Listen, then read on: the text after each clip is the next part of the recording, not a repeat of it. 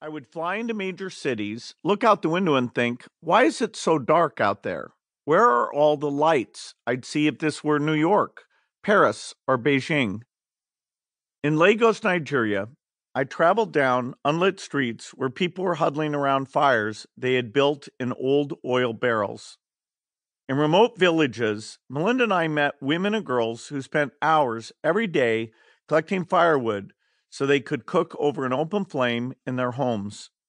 We met kids who did their homework by candlelight because their homes didn't have electricity. I learned that about 1 billion people didn't have reliable access to electricity, and that half of them lived in sub-Saharan Africa. The picture has improved a bit since then.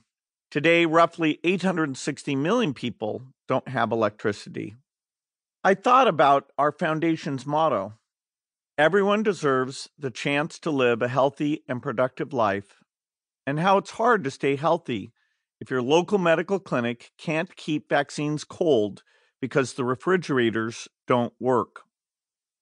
It's hard to be productive if you don't have lights to read by, and it's impossible to build an economy where everyone has job opportunities if you don't have massive amounts of reliable, affordable electricity for offices, factories, and call centers.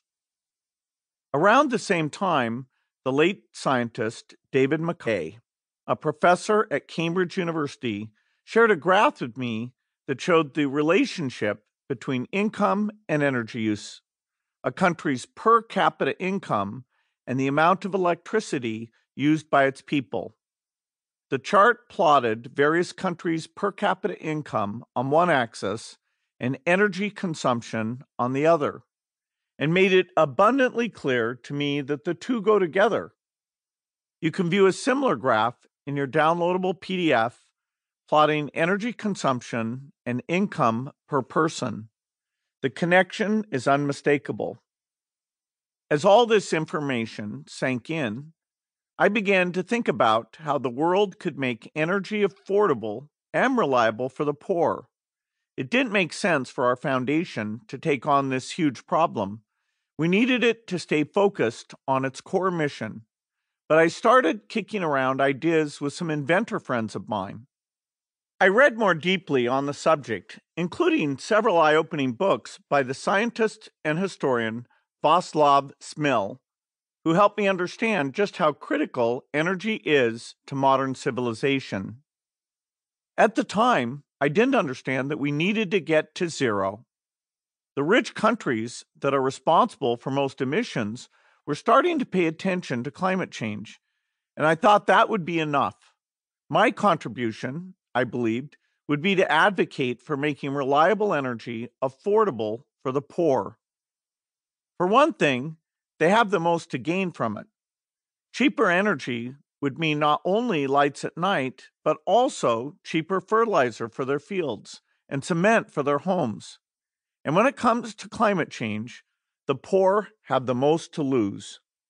The majority of them are farmers who already live on the edge and can't withstand more droughts and floods. Things changed for me in late 2006 when I met with two former Microsoft colleagues who are starting nonprofits focused on energy and climate. They brought along two climate scientists who are well-versed in the issues, and the four of them showed me the data connecting greenhouse gas emissions to climate change.